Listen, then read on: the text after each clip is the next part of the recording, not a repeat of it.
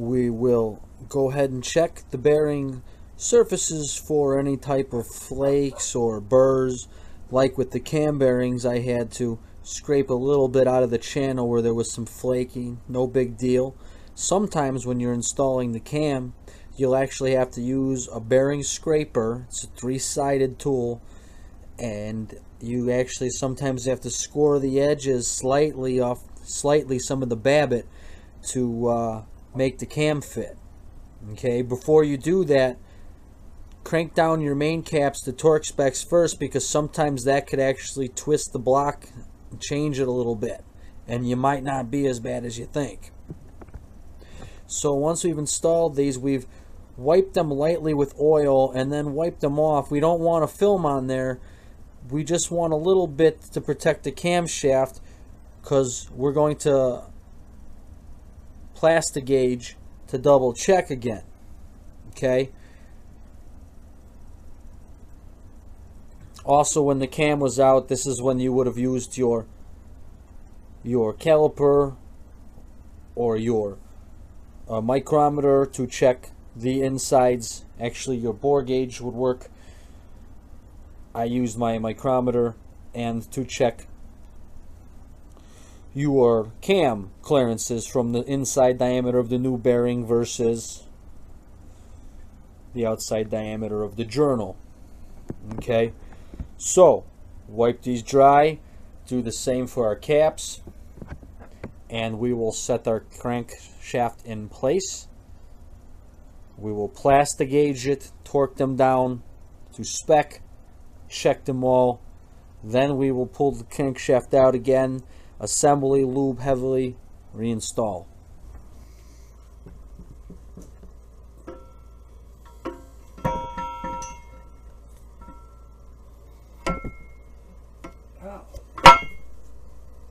Keep your finger out from in between the gear. That's not fun.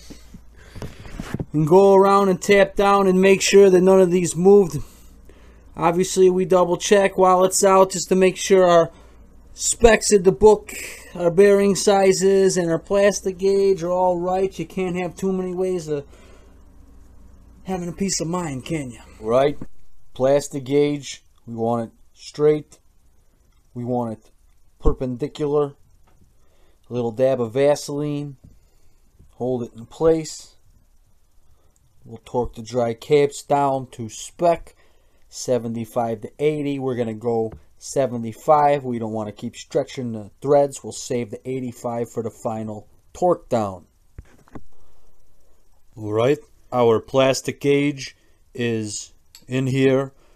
We are evenly coming from the middle out. I like to go torque them about halfway, then torque them down the rest of the way. Visually inspecting are evenly going down as we're starting them.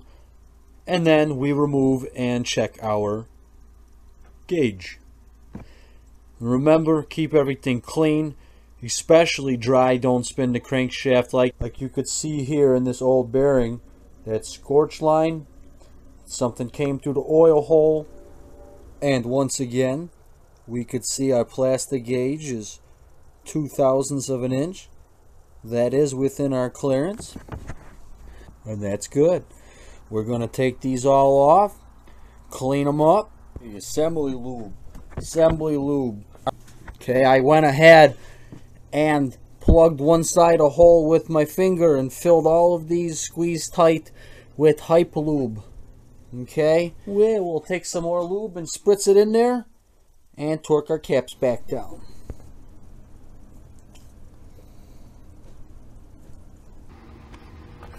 Remember, it's a lot easier to spin with oil in here as opposed to this assembly lube. It's thick.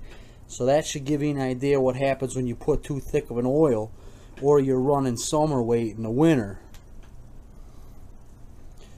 You don't want anything on the mating surfaces when you bolt them down, because there is a film, and you should understand that this isn't metal touching the bearings. This is floating on a thin film of oil up to 1/1000 inch thick in between the wall and the side about clearance.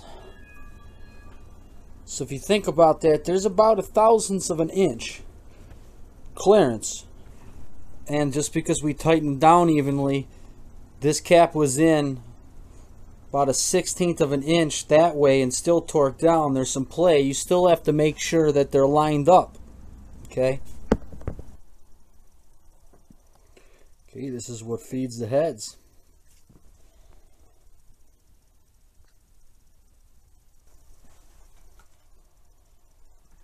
Get in there real nice.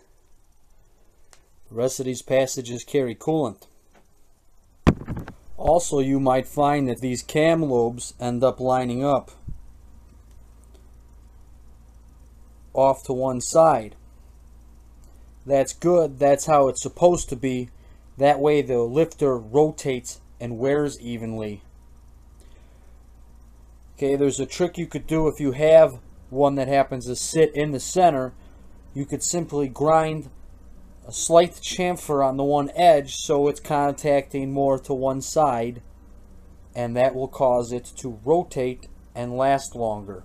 Right, here we are again. Now that you can see we finally got a little bench space back, had to make a couple tools. You could have used a socket, I guess, if that's all you had. But as you can see, I had to take this piece of steel here and machine it to, with the saw blade, machine it to fit around the gap here so that it's seated nicely against a good round pressure point in here and a good pressure point. Now we could press this wrist pin out with our ball joint removal tool. Press in a vise. Here we go.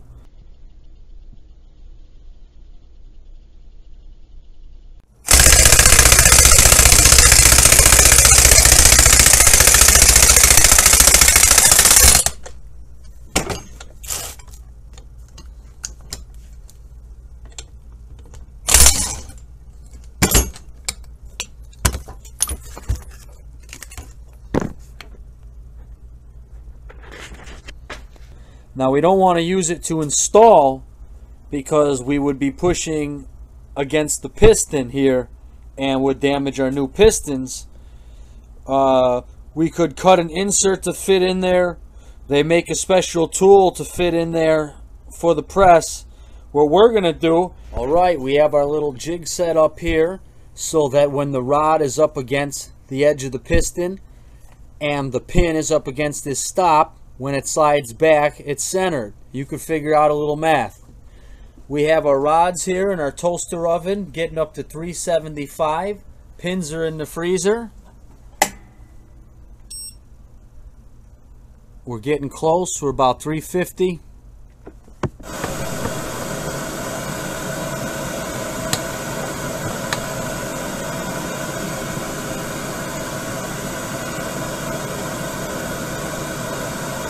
Right, we've lubed up our surfaces, wiped everything clean, lubed the cylinders.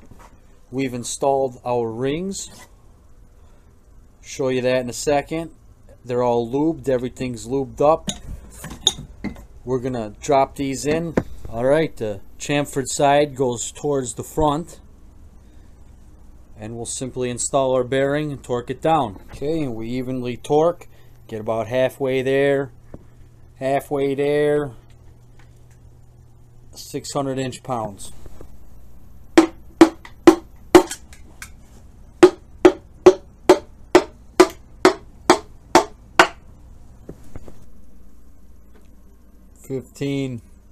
Now, we're not degreeing the cam, we're not getting crazy because you would need an offset key to move the cam a little bit. See, one tooth is 8 degrees.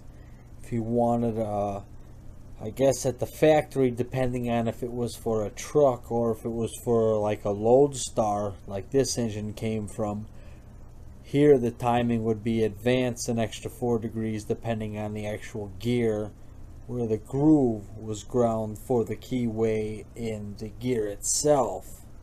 And while after the first time I torqued down my main bearings, I did rotated a few times, did it a second time. A few of them turned a little bit before they torqued again after that. And just right now I tapped on tap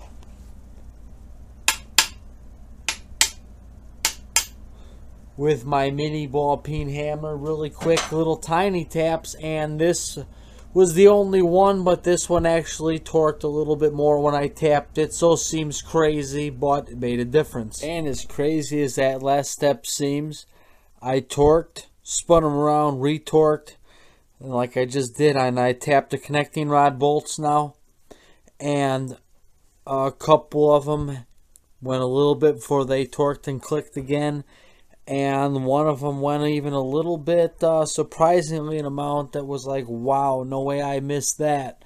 But hey, in my strive to perfection on a whim, I had a good idea, and it helped. Because I'm too sexy for my pan. Difference here being is that this is a standard pump for the front sump oil pan like in the trucks. That won't fit in there, obviously.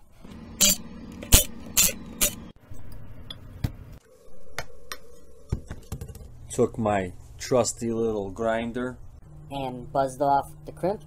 Tap it out. New gear goes in. Assembly lube. One's a male, one's a female. There we go. When that's sealed, that's how oil's pumped. So we pull the cotter pin, pull the spring. Behind it comes our little piston here. Simply reinstall our piston, chamfered end inward. New spring. Insert our retainer washer. And we will bend both ends right over. This is a relief. It pushes against that spring when pressure gets too high. As you can see, these gears are flush with the top. It says to maintain 3/1000ths from the top of the gear to the plate that's going to mate here. They give you 2 3/1000ths gaskets. You use 1 or 2. The gasket's going to crush a little bit. A little more lube in there for now. Give it a little spritz. Clean lid, plate. Hand tight, then just a quick. We're not going to crank on them. With the double gasket, it's not scraping. We'll measure according to instructions. Crimp the sleeve. We'll score it with a little hacksaw blade there a little bit. And we will install onto here. Guess it would be nice to have a little cup that was perfectly rounded fit in. Shim everything up. We want to make sure this is all level height. Everything's level. We're not binding when we hammer down here. We made a mark from the edge into this mark. On our shaft, we're straight up and down.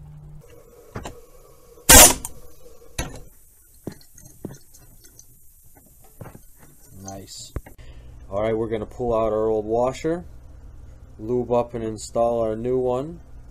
Squirt in some assembly lube. 2 gaskets come with the bottom end kit.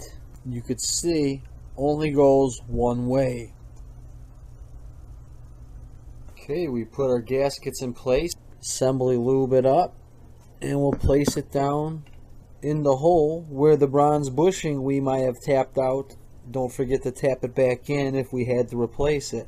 Okay, then we could lube up the end of our pickup, slide it into the pump with a little twist, twist it back down here onto this cap bolt, which you will need to take off of your 4-cylinder if you've upgraded, or you will need to take off whatever your Scout engine was. Install our rear main seal the right direction, facing outward, but we'll put a dab of oil on the outside edge of the on the metal surface. Alright, it's going to seat in there up to where the chamfer is, you could see, just about with this. They give you this gasket here to put behind it to seat it if you happen to have a groove worn here, if it was already leaking.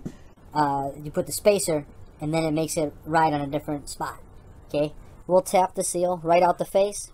Okay, and support it evenly on the ridge, right on the edge. We don't want to distort our aluminum cover. Okay, a little gasket shellac to both mating surfaces, just to ease insulation, and we will tap it down with a little plate until it's even here. Then we will use, once again, something to tap the old one the rest of the way down until we hear it seat. And that's that. So what I like to do is I like to put it on just the cover side, same for the oil pan, and then I like to set my gasket in place here. That way it's sealed against the part that could flex. And if we ever have to pull it off for any reason, in the future it'll stay stuck to the lid and not to the block. There we go. Then we'll put our bolts through. Okay, all of these bolts should be protruding through the same height. You have one shorter and two taller. Just a dab of oil on the threads for torquing, and that's it. We make sure our little pipe fittings were tapped down here, and they go 2 to 3 turns past hand tight. You can't really get a proper torque on these. They're all in here hand tight. What we have to do is install our balancer pulley set up, lube up both surfaces, okay, all around, inside, everything, and then we're going to line up the keyway here and install. And then we'll tighten it down with the impact once it's hand tight. This way we ensure that the timing cover, because it's a little loose in here, is centered around the pulley surface here that rides in the seal. Alright, now they make a sleeve that goes in between here that you could put over here if it's worn. Felpro recommends with their particular gasket here not to use a sleeve, whatever. This doesn't need a sleeve anyway. So we're going to tighten this down, then we're going to tighten these down. Don't forget to check that for torque once you got the flywheel back on. Okay. Now that we're centered here on the gasket, we could see it moved a little. We could tighten these down evenly. We'll shave that with a razor blade and install our pan. Now we'll take our little plugs here. We've cleaned up all the surfaces, dried them. Make sure the tool you're installing them with is smaller than the hole, otherwise the suction will just keep pulling it back out. Okay, pan's clean, holes are clear, wiped on a thin layer and just the pan side. Okay, I wiped a little oil on the inside of there. We want to make sure we don't have any gasket sealer seeping in there. We'll set our gasket on here. We've put a little dab of oil here is recommended because the cork likes it when it's seating up there. And we'll install our pan. Just hand tight little 1/4 inch driver. We're only putting the slightest film on the one side so it's tacky to the part that comes off, not the block, just like we do to everything. Alright, I see it stuck inside motors, clogs in places. You got to be very careful with this stuff. I even go as far as wiping off the edges and the inside with a rag. Add the zinc to the filter. Lube up the ring. Oops, one little thing I like to do. Since it's fresh and we're painting, I'm going to trim this gasket overlap here. And that way it looks clean. It'll look better when it's painted. Okay, clean dry surfaces. Put a little Mr. Oil in the cylinders. Okay, gaskets only go on one way. Setting our guide pins. Let's set the head on.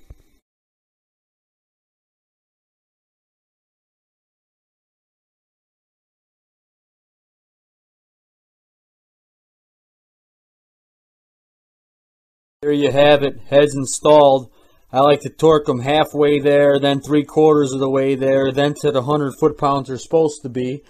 We go 1, 2, 3, 4, 5, 6, 7, 8, 9, 10. Just the way they came out, okay? Dab of oil on the threads, dab of oil on the washer. When it's all done, I like to take a mini ball peen them all in the heads a couple times. Torque them again. Screwdriver or something and Fish that out. That starts to pop out. Yeah. See, there you go. Okay, we're going to take all these apart.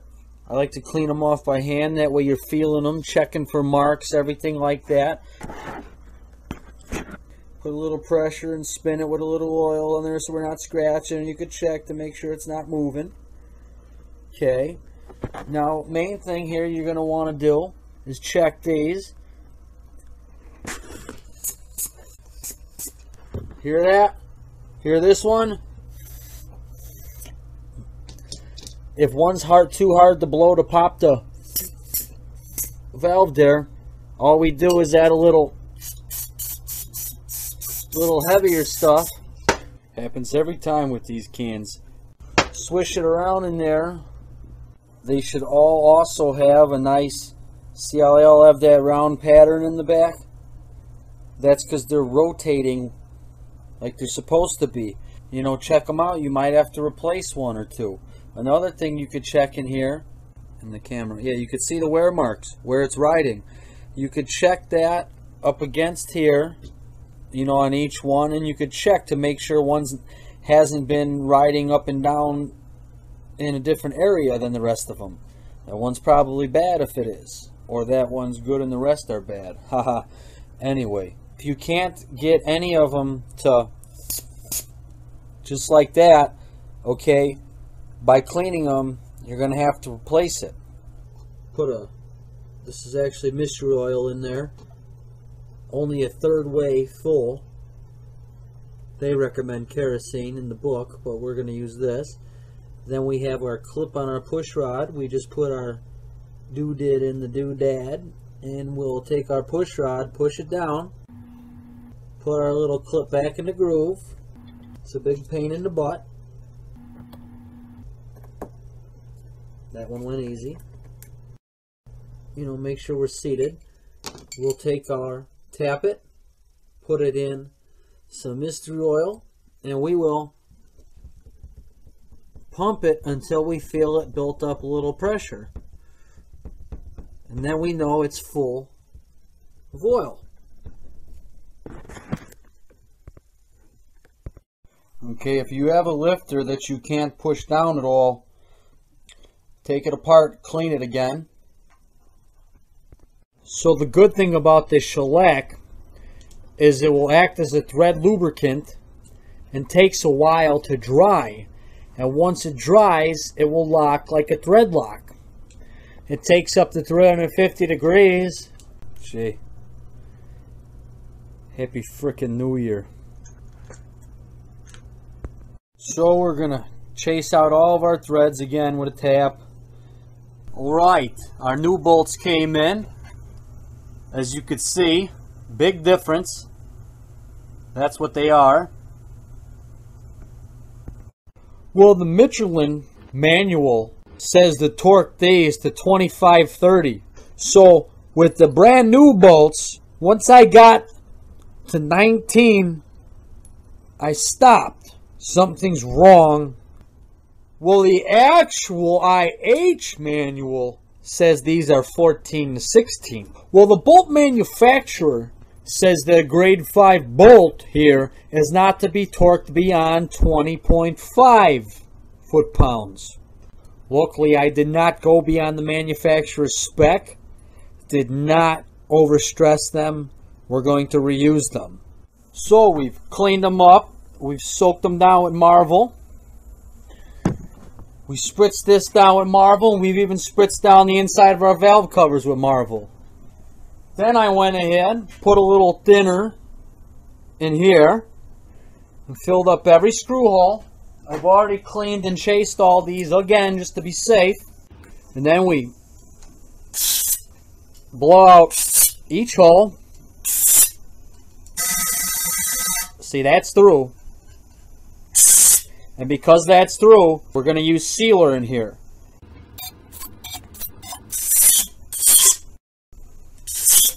Okay, a little bit on the end is all you need. Okay. Flip them so they're all hanging down. We got our 3 bolts in the larger holes. and we'll just walk her, roll her on.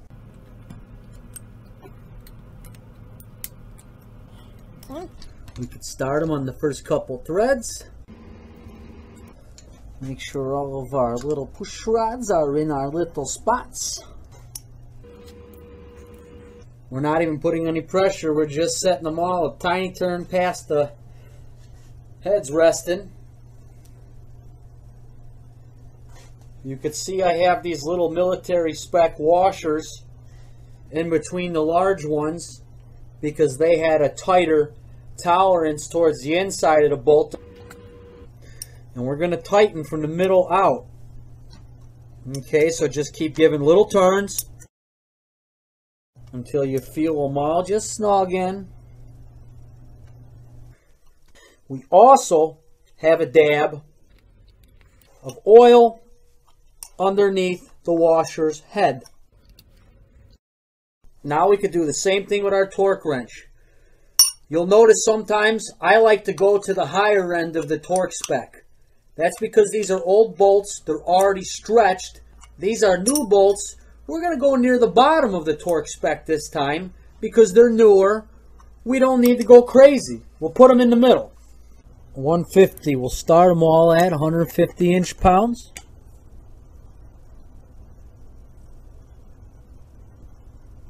Or about 12. Once again, from center out, stepping up, we're going to want to take them down to 180.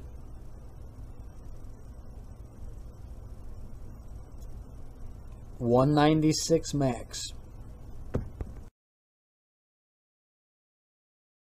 Okay, now that our pump's on, what we do here, we have to keep turning the motor a little bit to line up everything and make sure the holes line up and smooth. So we'll, with a screwdriver that fits down in there, or a drill attachment, or a primer tool if you want to pay for one, you just see that? That's the rocker feed. See it pump out that one that's off. If you put your finger on it and turn it, you'll feel it start to build up a little pressure. A little self-tapper in the end of my screwdriver. I study my hand on the block, study the driver with a little oil in my hand. Look down in there and we can see it seeping out the edges of our bearings and everything. We can see the lifters pump up as soon as we give it a little. Oh yeah. Just be careful, get it flush with the head. Okay. The little end of the gasket, it sticks up.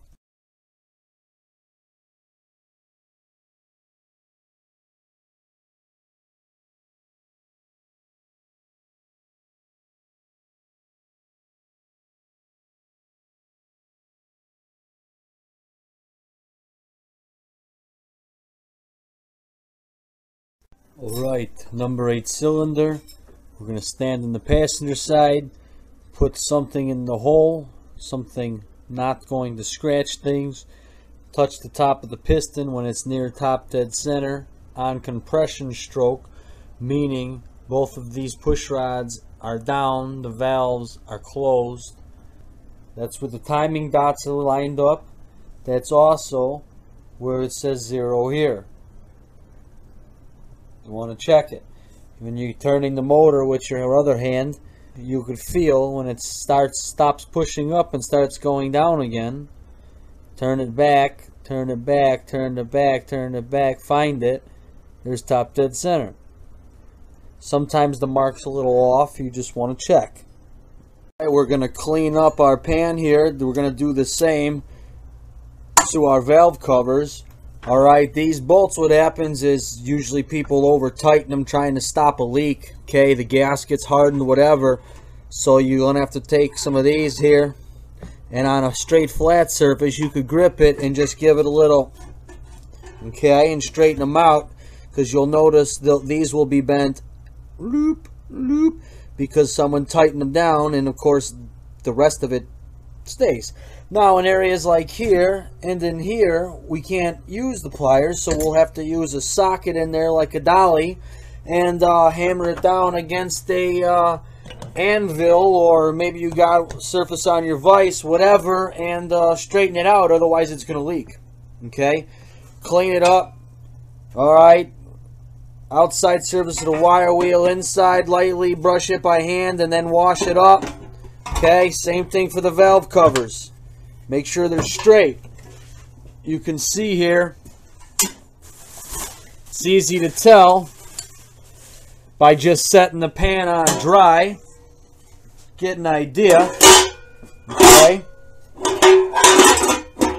You also want to change this grommet here if you have one. You got to get it straight or it's never going to seal. Don't go gooping gasket maker on there. That's just going to cause you problems. Okay. Now, you see when it's centered, how it doesn't quite line up with the holes? It's because you don't have the gasket on. So that little bit of the gasket difference is going to rise it up and make the difference. It's on an angle. Same thing happens if you deck the block. When you deck the block, you've just moved this down, okay? You've changed it.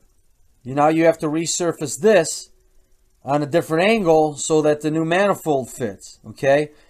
Remember, you could do what we're doing here, you could get crazy, but once you start getting crazy, you're getting real crazy. You better have deep pockets. As I was saying, see? See how it sticks up a little on the end there? And a little bit there still. We'll have to dolly that up a little. Wow, I straightened the edges out and you could see here, it was leaking before. Someone tried to over tighten it because it needed a gasket. You could see the hammer marks in here and a couple up front where someone put a screwdriver and hammered on there. And somebody tried to hammer this pan sealed. Okay, we're going to have to just keep working this. Alright, we put a couple washers in here that are the distance of our gasket. Tighten her down using a screwdriver to lift and tap, and just tapping all the way around until we could get something that's just as thick as those washers and gasket equally all the way around the pan. Okay, this is why people have problems with leaks. They forget most engines this old aren't running anymore. This one is just leaking. It's older than I am. Things need to be straightened out, okay? So don't be surprised when things cost a little more on these older engines.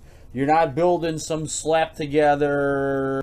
Once these surfaces are clean, we'll take our gasket, and on both sides of the gasket, this is a 304 one, but on both sides we'll coat with the copper coat, okay? And that'll help ensure a seal. And these bolts here, they go through to the oil passage all the way, so we're going to want to put a little shellac in them threads or sealant, okay? So that doesn't leak. We're going to want to get some here, okay, because that goes through as well. We just don't want any leaks. See any straight area here? Go ahead and give it a little bit of a chamfer just because paint won't stick to a straight 90. And here you could see, just because I could, just for looks. Also, this hole here is drilled or tapped for a pipe thread fitting, okay, because the oil stick on a Scout is going to be in the pan here because the sump is no longer in the front. You know, I thought about putting another drain here for that last little bit of oil, but then I realized something. I think there's a reason for this. This is going to get banged up. Plugs could get ripped off-roading. It's already dented a little from being scraped up on stuff, okay? And it's a Scout. Alright, so we put a microfilm, as small as we can, smear on the gasket side that touches the pan.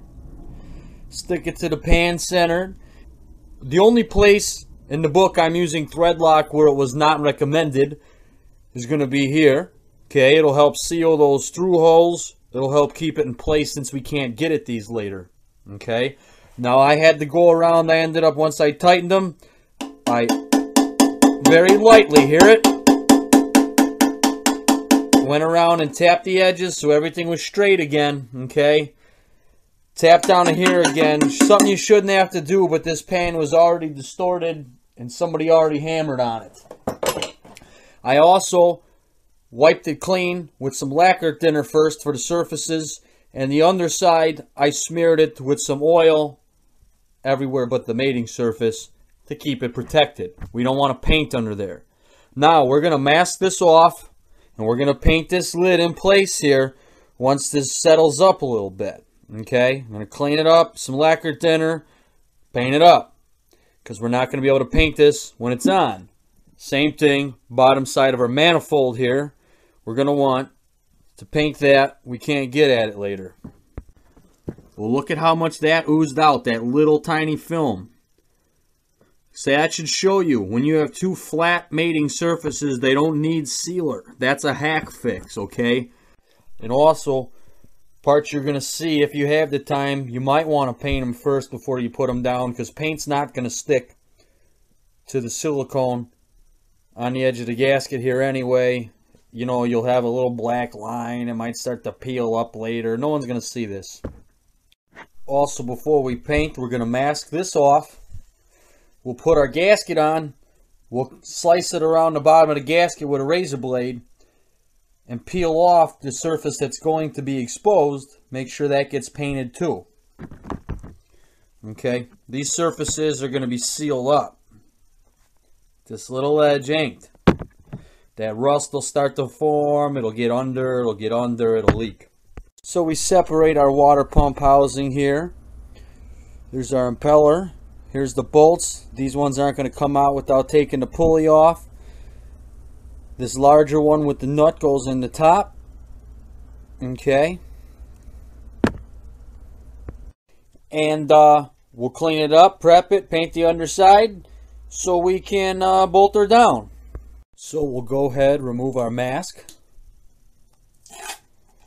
And you'll see we went a little over on the edges here.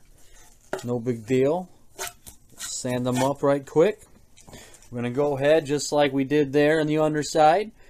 Mask, tape off our gasket, cut around it, and we're going to paint the underside because we can't get that once it's on. Sorry, I'm backwards here.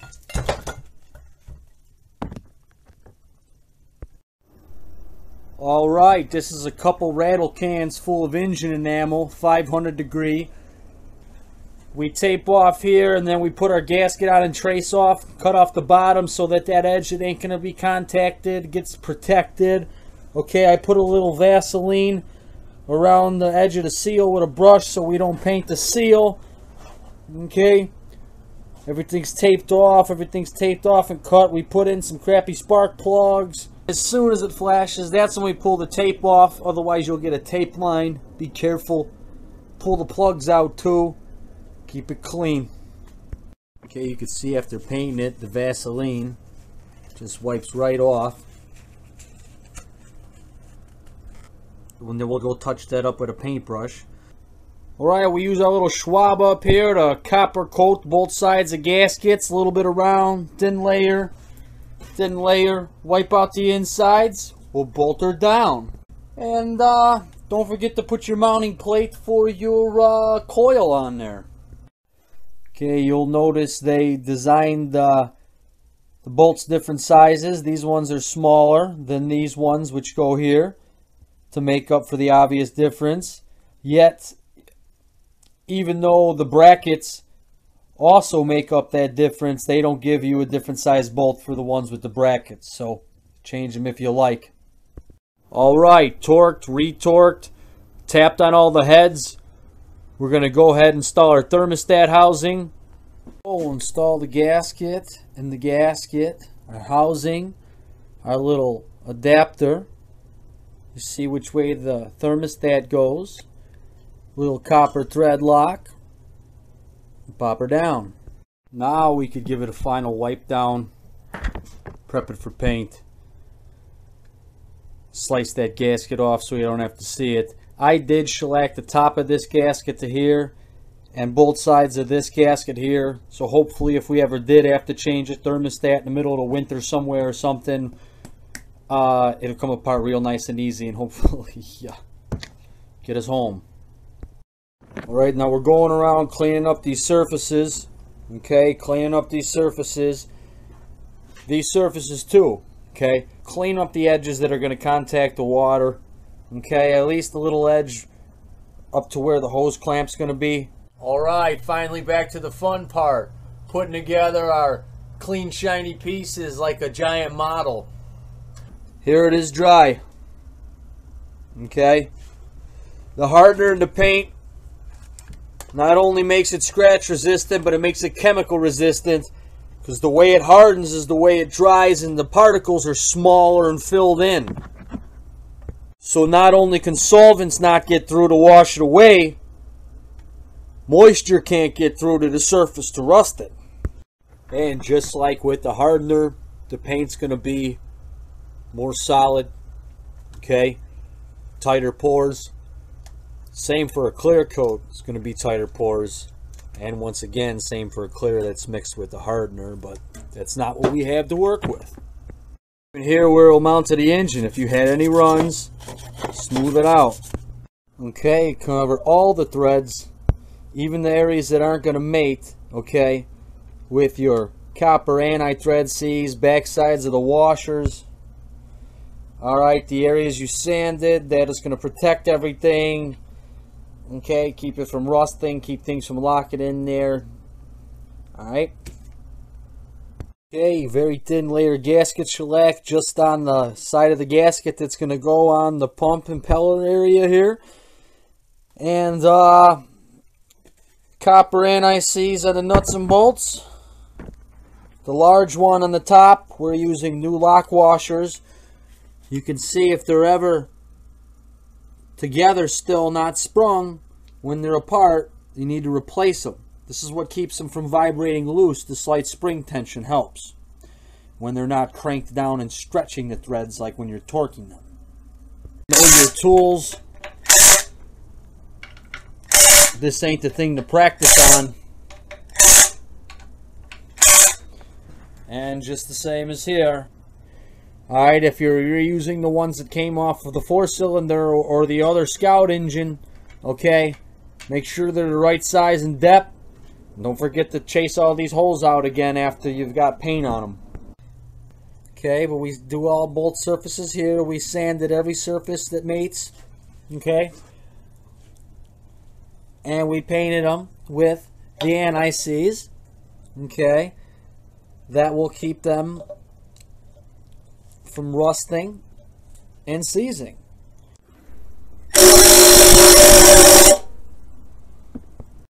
Okay, go ahead and paint in there one last time in the bolts you can't get at, the screws. Okay, don't be afraid. You might have to set them down on the surface and tap them back closed a little bit because they'll spread as they tighten. You may have to clamp these two nubs down and hammer it back a little bit to bend them more V-shape so that they spring down and hold again. Washer's not needed because this is the spring force here, as a lock washer would do. Little Loctite nut threads. We'll wipe that clean, dab the bolt heads. Same thing to the fan after we put the fan on right now. Alright, when I put the new O-ring on here and installed, I just slid the one end in and slid it on in and installed it. Okay, now if your ends are chewed up, little anti-Cs like I used, copper just for the heck of it, little Vaseline, whatever you got, it's just to lube the rubber seal so it doesn't get torn. Sand it out real good, bare and smooth, and that's your key to a good seal. The rubber O-ring could get caught by the silicone as it sticks to it and tear it, it expands. You don't want silicone in there. Since we're doing this now for a test fit, and it's cold as hell outside, I'll show you this now. What we're going to want to do is just put our gasket on here. We're going to want to put our high temp copper all around each port, on the gasket, on the manifold, and on the exhaust ports. Okay, we're going to want to use copper anti-Cs on the bolt threads. Okay, and it's that simple. Okay, and real simple, once the exhaust is on, we'll slip our pipe up here, slip the flange up on here, and in between we're going to have, this is the new gasket that came with the kit. We'll use them just because we have them. This is the old lead style one. Alright, what they came with was a steel one. That's the one you want. Okay, I've tried these, they don't last very long. Blew out on the way to the show. We'll try this Who knows? A ultra fine layer of black silicone. We'll slap our gasket on here.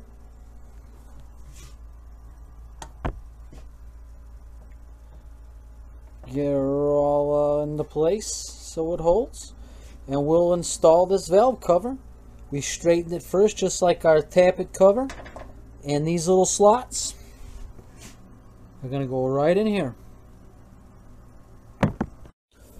Alright, and as you can see, that also makes installation not only removal easy. It's a light two-fingered and thumb feel, not even to the end of my wrench. Alright, you're not looking for thread stretch here. You're gonna destroy the gasket and flex the pan long before you stretch that thread. Okay, that's why we had to straighten these pans out and covers out, is because someone over tightened. Alright, these cork gaskets, they're going to swell. And there you have it. Now we have it back to the point of before you were afraid to take it apart in the first place. Alright, now we'll go ahead and rotate till we find top dead center. You could see our mark is below. So what we're going to want to do here is come over. Okay, we could poke in that hole to feel that the piston's at the top, of course. We could take this piece of hose, we could smush it down over the end here. It blows right out the exhaust port. The exhaust valve's open as we turn it. It's now pushing exhaust gas out. And now that we're at the marks lined up here again, blowing the hose again, and it's sealed. That's not top dead center of the compression stroke. We're going to rotate it all the way around again until those marks line up. Okay, we blow through it about a little above here and it's coming out the manifold. Now as we get back down to the mark being halfway there again, that valve's about closing and it's going to come back up towards top dead center, compressing that before it ignites. See, there's your firing order. You can see number 8 in the back there, top dead center. That's timed. Now usually they're timed on number 1, but if you've noticed we have a timing gear and another gear. So the camshaft, instead of having a chain and both turning the same direction, our cam spins the opposite direction of the crank. Make sure our bushing's there. We're going to prime it one last time. And then we're going to stop that little slot. So this will drop right in. When this rotor is pointing towards the number 8 cylinder. And it's positioned about where we want it, midway, so we have room to turn it back and forth without it bumping. And we're going to drop it down into place. It's tricky. See, there you go. We're at number 8, where the cap would be. That was even one tooth off. This is where it needs to be, so we could advance it. It's not going to be firing at top dead center. It's going to fire a little before. Oh yeah, and a new gasket on the distributor base. Okay, we install our hold down bracket. This hose is a vacuum line. At mid throttle, it advances the timing. Race cars don't have it because they don't spend any time at mid throttle. Okay, it's going to hook to this ported vacuum advance, so it's not advancing the timing at idle. At wide open throttle, there is 0 manifold vacuum pressure, so it's also going to not be advancing, relying strictly on mechanical weights that swing out inside here to advance. A lot of pre-70s distributors were hooked up to a straight vacuum line, not a ported. Our temperature sensor with a little pipe dope. We could then go ahead and screw in our fitting for our power brake booster and our PCV valve. Our power booster and our vacuum advance are the only vacuum lines that get hooked back up. Everything else is garbage. will destroy your engine, similar to this crap. On the valve cover, we have a port. A lot of times there is, they call a flame arrestor. It's silly. This vent can either have a push-on style, because it's sucking air in, or it can go up to the air cleaner. This side would have this rebuildable old-fashioned screw-in type. This is a 68 one. Now this PCV valve allows pressure to come this way, but not back in, because this line gets hooked to there sometimes if you don't have a manifold port like we do here. Sometimes this port is here, and sometimes the PCV valve goes here. Back in the 50s, what they started realizing is that the blow-by gases contaminate the oil.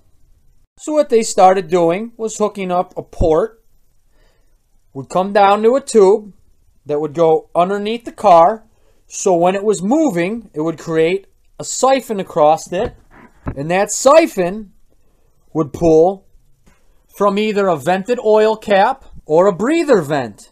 That would clear out all the gases except on delivery trucks that move slow, and at idle you have almost no blow-by anyway. And it was a great system that unfortunately didn't work for boats, vehicles that went underwater through heavy snow, which is why during World War II we developed for our tanks and what have you that would have the engine submerged in water, not past our carburetor intake unless we had a snorkel. So while we would rather have a road draft tube, but some clown decided that 50% of all the evil in the world is caused out of the downdraft tube. But we're going to go ahead and leave this system because this is an off-road vehicle. Alright, you can install a canister, looks like with a changeable filter in it, and there will be a little bit of oil and sludge in the bottom instead of burning it in the engine. So everything else gets plugged off. Any emission things that required those vacuum lines get removed and hard plugged, okay? One problem we have is some of the later ones will have an air injection port, and a pump would pump air back in the exhaust, and another port would pump that exhaust fumes right back into here. Bull. Just like we took the stuff off our alternator bracket and our power steering pump bracket. We don't want to put them on till afterwards. There's going to be some clearance issues installing. The Scout for the power steering pump had another pulley bolted on here. We're going to have to put the different fan on because this older fan didn't have that pulley and there's not a spacer in here. The belt will hit. After cleaning up our best fuel pump, right back in there where it was. Little gasket shellac on the surface of the gasket that meets the pump.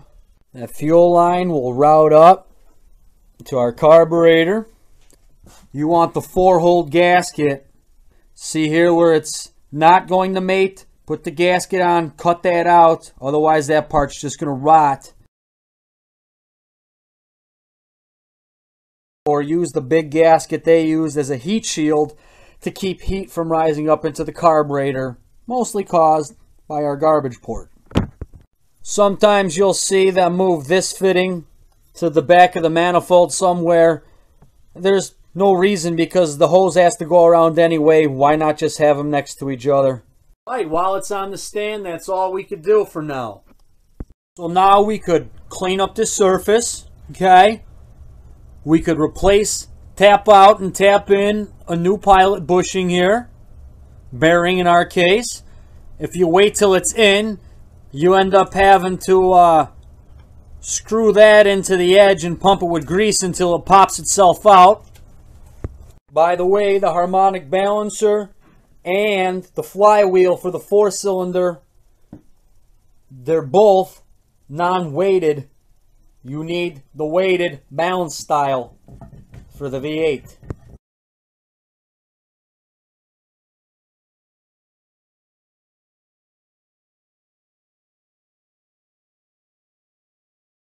Okay, That's from the 4-cylinder. This is from the Giant 8. Big difference.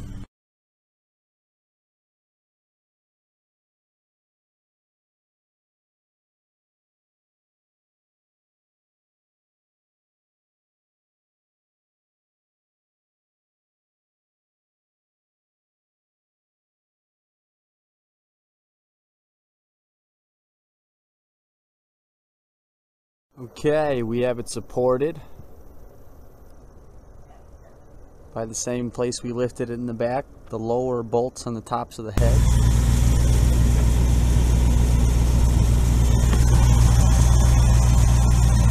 That fan's extra long from a Lodestar. You'll see I had to cut the corners so it didn't hit the radiator hose. I still have to get a little bracket to keep these up here. This hose I need to replace and run it along with the old one. Still need a loom for my new wires. A couple pieces I'm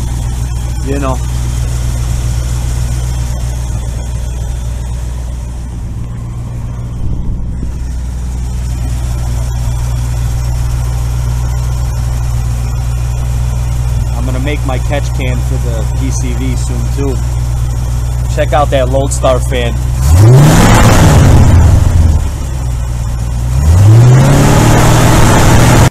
It's pretty funny. I just got done welding up the last seam of the exhaust. It starts hailing. I bolt up the U-joint for the rear. It starts raining. Just as I start lowering the front of the truck, the jack blows out off the stands. And we're done though. It made it. Check this out. This is the 345 ported and polished heads. Rebuilt.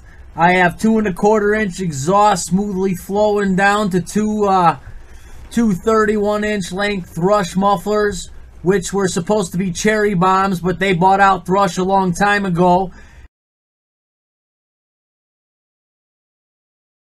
We got a cool sticker for extra money. Looks like if you want real cherry bombs, you're gonna have to get the Flowtech makes the same style, but they only have the one size. These are double length, so they're not so loud.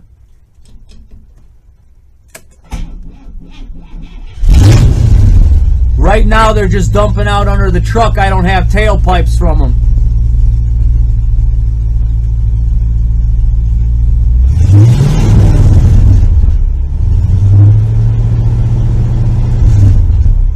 I already warmed her up, don't worry.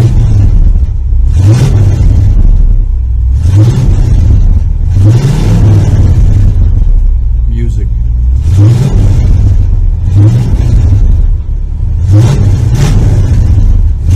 That's a pretty snappy throttle response. 4160 Holly jetted one size.